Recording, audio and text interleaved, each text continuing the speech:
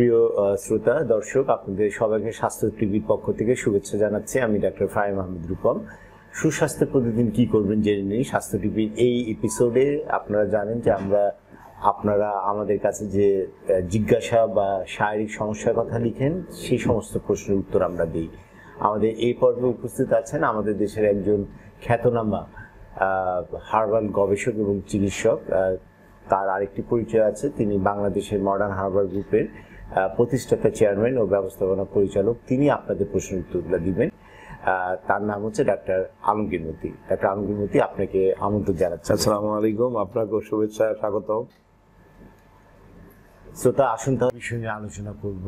যে বিষয়টি নিয়ে আমাদের একজন সাবস্ক্রাইবার জানতেও চেয়েছেন, রেহেনা খাতুন রংপুর থেকে তার আমাদের কাছে প্রশ্নটি করেছেন। তার বয়স 42 বছর। বলছেন যে আমার হাত পা এবং শরীর প্রচণ্ড জ্বালাপোড়া করে, বরফ দিয়ে ভিজিয়ে রাখতে লাগে, এরকম একটা অবস্থা হয়। তার কোষ্ঠকাঠিন্য আছে, মাসিকের পরিমাণ কমে গেছে। তিনি ভালো থাকতে চাচ্ছেন যে ওষুধ না খেয়ে পথ্য পুষ্টির মাধ্যমে, জীবন আচরণের মাধ্যমে ভালো থাকতে চাচ্ছেন আর কি। এই ব্যাপারে আমরা একটা অনুভূতির সাথে যে বোনকে আমি শ্রদ্ধা জানাচ্ছি এবং আমি একটা সালাম দিচ্ছি বোনকে, যে ঔষধ ছাড়া ভালো থাকতে চায় এরকম মানুষকে আমার সালাম দেওয়াই দরকার, সেলুট দেওয়াই দরকার। আমি তারে স্বাগত জানাচ্ছি। এটা খুবই সহজে আমার এই বোন ভালো থাকতে পারবে, সে যদি তার খাদ্যাভ্যাস পরিবর্তনে আনেন, তার পথ্যাভ্যাস পরিবর্তনে আনেন।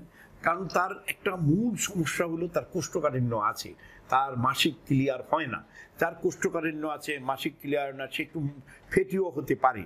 আবার দেখা যাবে তার ঘুমেরও সমস্যা হতে পারে, তার একটু মানসিক সমস্যা হতে পারে, একটু মেজাজ খারাপ থাকতে পারে। তাহলে এই সবগুলোর সমাধান তার একটি জায়গায়, সেটা হলো প্রতিদিন সন্ধ্যাবেলা সে 2 টেবিল চামচের 2 চামচ মেথি মশলা যেটাকে বলে, অনেকেই মেথি চিনেন।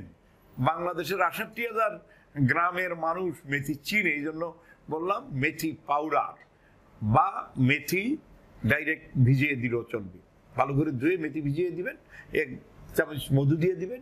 ওই মেথিটা সকালবেলা যখন ফুলে উঠবে ওইটা আপনি খাবেন। আবার যদি আপনি 1 দিন পরে বা 2 দিন পরে খান, যখন ওটার মুখের ভিতরে গেরি আসবে, যেটাকে পাউন্স বলে, গাছ গজাবে, তখন যদি খান তাহলে আপনি আরো বেশি উপকার পাবেন। আপনার মাসিকটা একদম ক্লিয়ার হয়ে যাবে। একটু কষ্ট করতে হবে, আপনাকে ওষুধ কিনতে হলো না, কিন্তু আপনি একটা মহা ওষুধ পেলে মেথির সাথে আপনি আরেকটু খেতে পারেন। আপনি যদি 2 টেবিল চামচ বুট, ভালো করে ধুয়ে ওইটাও এরকম 2 দিন রেখে যদি খেতে পারেন, তাহলে আপনাকে 3 দিনেরটা একবারে ভিজাইতে হবে। একটা 2 দিন পরে খাবেন, একটা 3 দিন পরে খাবেন, এটা 1 দিন পরে খাবেন। ওইভাবে আপনি সিরিয়াল করে নেবেন। প্রতিদিনই আপনাকে খেয়ে যেতে হবে 3 মাস। তাহলে আপনার মাসিকটা ক্লিয়ার হয়ে যাবে, স্টুল ক্লিয়ার হয়ে যাবে, আপনার শারীরিক অন্যান্য সমস্যাগুলি চলে যাবে। পায়ে যে আপনার একটা জ্বালা হচ্ছে, শরীরে জ্বালা হচ্ছে, এটাও আপনার কোষ্ঠকাঠিন্যের জন্য হচ্ছে। এটাও আপনার শরীরে যে পাউন্সগুলি যাচ্ছে, পাউন্স মানে অঙ্কুরিত কোনো বীজ যদি কেউ খায় তাহলে তার শরীরে জ্বালা থাকতে পারে না। এরপরও জ্বালা থাকে, তাইলে আপনি করলার রস 1 কাপ সকালে, 1 কাপ বিকালে, 1 কাপ রাতে করলার রস খেলে 7 দিনের ভিতরে আপনার শরীরে যে জ্বালা পোড়ার অংশটা আছে সেটা নিউট্রাল হয়ে যাবে। আলহামদুলিল্লাহ। আপনি মেথি খান, করলার রস খান, আপনি বুট ভিজিয়ে খান, এই 3টা জিনিস আপনি খান, আপনি ভালো হলে আরও আপনার চতুর্পাশের সকলকে এই জিনিসটা অ্যাডভাইস করবেন। আর আপনি যদি 2 বার গোসল করেন, আলহামদুলিল্লাহ। আর মাথায় একটু তুলা দিয়ে ঠান্ডা পানি মাথায় দিবেন। যাদের পায়ে জ্বালা পোড়া হয় তাদের মাথায় একটু জ্বালা পোড়া হতে পারে, নাহলে পরে কিন্তু এটার থেকে আপনি যদি এটার সমাধান এখনই না করেন তাহলে আপনার চুল একটু বেশি পড়বে। একটা জিনিস খেয়াল রাখবেন, ডেলি 100 চুল পড়লে মেয়েদের কোনো অসুবিধা নেই, কিন্তু ডেলি 200 চুল পড়লে এটা বিপজ্জনক। অতএব আপনাকে 100 চুলও পড়বে না, আপনার 50টাই এসে পড়বে। কিছু চুল পড়বে, আপনার 10,000 চুল আছে, 100 চুল 50টা চুল পড়বে, কিন্তু এর বেশি পড়লে আমাদের এই তরিকায় এই 3টা জিনিস আপনাকে খেতে হবে। আরেকটা জিনিস খেয়াল রাখবেন যে এই ধরনের রুগীদের সাধারণত যাদের হাত পায়ে জ্বালা হয় তাদের নখ ফেটে যায়, নখের কুনি ফেটে যায়, কুনি পেকে যায়, নখ এই আমাদের এই যে এখানে 10টা নখ আছে, পায়ে 10টা নখ আছে, এই 10টা নখের জন্যই মহা ওষুধ হইল ঢেঁড়স। ঢেঁড়সের মুখটা কেটে আপনি যদি এমনি ঢুকিয়ে দেন 15 মিনিট রাখেন, 7 দিন রাখলে এখানে যত ধরনের রোগ হবে আলহামদুলিল্লাহ সেটা আমরা ভালো করে দিবে। ডেরেস যদি জোগাড় করতে না পারেন, কালো লম্বা বেকুন এটাকে মাঝখানে কেটে ওটার ভিতরে আঙ্গুলটা ঢুকিয়ে দিয়ে বসে থাকে, 7 দিন করেন এরকম 5-10 মিনিট করে, আলহামদুলিল্লাহ নখের যত রোগ আছে সবটাই আমরা একটা ভালো রেজাল্ট পাবেন। এই যে জ্বালা পোড়ার কথা বলে আমাদের দেশে অনেক, বিশেষ করে মহিলারা এই ধরনের সমস্যার কথা কিন্তু বলেন, থাকেনও। ডাক্তার আলমগীর মতি কিন্তু আপনাদেরকে বললেন যে ন্যাচারোপ্যাথির মাধ্যমেও কিন্তু ভালো থাকা, সুস্থ থাকা, নিরাময় থাকা অবশ্যই সম্ভব, যেটা উনি বললেন। সাধারণত জ্বালাপোড়া করার কারণটা হচ্ছে যার অনেক দিন থেকে ডায়াবেটিস আছে এবং অনিয়ন্ত্রিত মাত্রায় ডায়াবেটিস থাকে, তাদের কিন্তু নার্ভ এন্ডিংগুলো বা স্নায়ুগুলো বা রগগুলো নষ্ট হয়ে যাওয়ার কারণে শরীরে এই ধরনের সেন্সেশন হয়।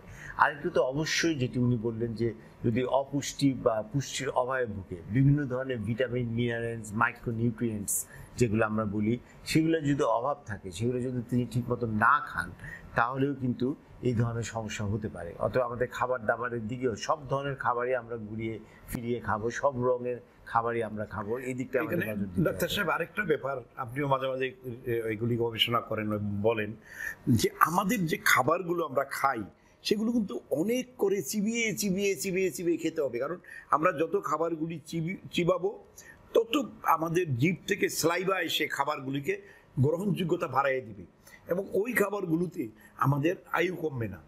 আমরা যদি দ্রুত গিলি, দ্রুত খাই, তাহলে এই খাবারগুলো হজম হতে অনেক সময় লাগে। আর বয়স বৃদ্ধির সাথে সাথে যত বেশি চিবিয়ে চিবিয়ে খাবার খাবো, তত কিন্তু আমাদের খাবারের হজম শক্তি বেড়ে যাবে, আমাদের স্টমাকে কোনো অ্যাসিড হবে না, আমাদের ফ্যাটিক লিভার হবে না। জন ওয়েনজেল, এটা কানাডার লোক, ওনার বয়স এখন 97 বছর, উনি সারা পৃথিবীতে খাদ্য নিয়ে রিসার্চ করেন।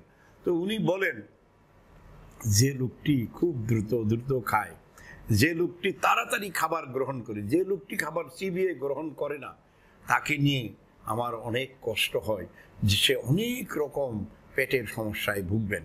অতএব আলহামদুলিল্লাহ আপনারা দয়া করে খাবারগুলো সম্পূর্ণভাবে চিবিয়ে খাবেন, তাহলে শরীরে জ্বালাপোড়া হবে না। মাসিকের গোলমাল হওয়ার একটা প্রধান কারণ হলো আমরা সকালবেলা খালি পেটে ফল খেলে মাসিকের গোলমাল হবে না মেয়েদের। কারণ আমরা অনেক মেয়েরাই ফলটা স্বামীদেরকে খাওয়াই, ছেলেদেরকে খাওয়াই, আব্বাকে খাওয়াই, নিজে খাই না। তারই বেশি দরকার ফাইবার। আনারস হলো বেস্ট কোয়ালিটি ফাইবার, মূলা হইল পৃথিবীর সবচেয়ে best quality fibre, olive oil হইল বেস্ট কোয়ালিটি ফাইবার, আর পৃথিবীর সবচেয়ে সুপার ফাইবারের নাম হইল তিল। পৃথিবীর যত রুটি আছে, 7 স্টার হোটেলের রুটি, 9 স্টার হোটেলের রুটি, 5 স্টার হোটেলের রুটি, জেনেভা কনভেনশন হলের রুটি, সব রুটির ভিতরে ফাইবার বেশি দেওয়া থাকে, আর ওখানে তিল দেওয়া থাকে। আপনি দেখবেন KFC-তে যাবেন, যে কোনো রুটির মধ্যে তিল আছে। আপনি ম্যাকডোনাল্ডে যাবেন, যে কোনো রুটির ভিতরে তিল আছে। পৃথিবীর শ্রেষ্ঠ যাদের 20,000 আউটলেট আছে ওয়ার্ল্ডে, তারা সকলেই তাদের রুটির ভিতরে, মাংসের ভিতরে তিল দেয়।